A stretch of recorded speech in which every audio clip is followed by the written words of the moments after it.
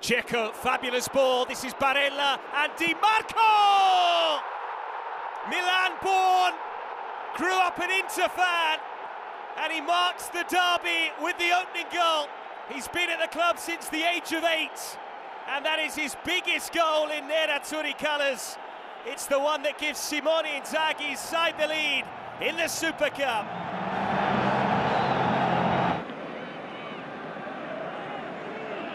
Giroud, lovely layoff for Brahim Diaz, who can release Rafael Leao. Can they catch him? Rafael Leao going himself. Tipped over by Onana.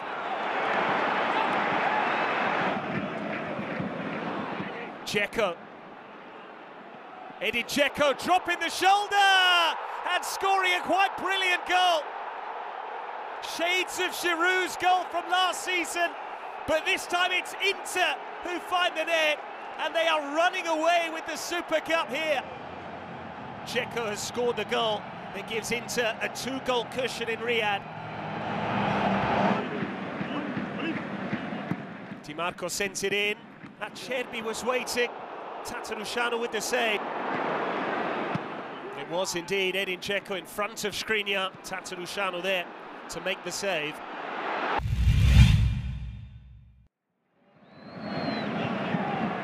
Benacer. Now it's Brahim Diaz. Rafael Leao takes over. Rafael Leao, space to shoot! And he was not far away at all.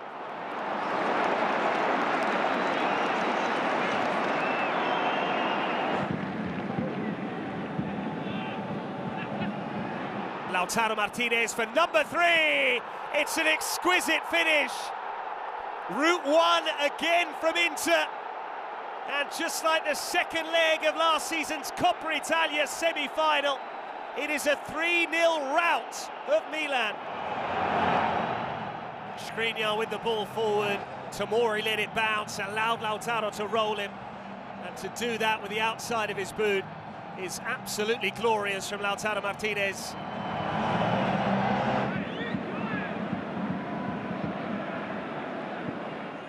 That's a quality ball in from Rebic. It's caught the crossbar. As one-sided a Milan derby as you are likely to see, Inter produced the big display when it mattered. It's the Nerazzurri who triumph in Riyadh. 3 goals without reply. First Dimarco, then Dzeko, and finally Lautaro Martinez.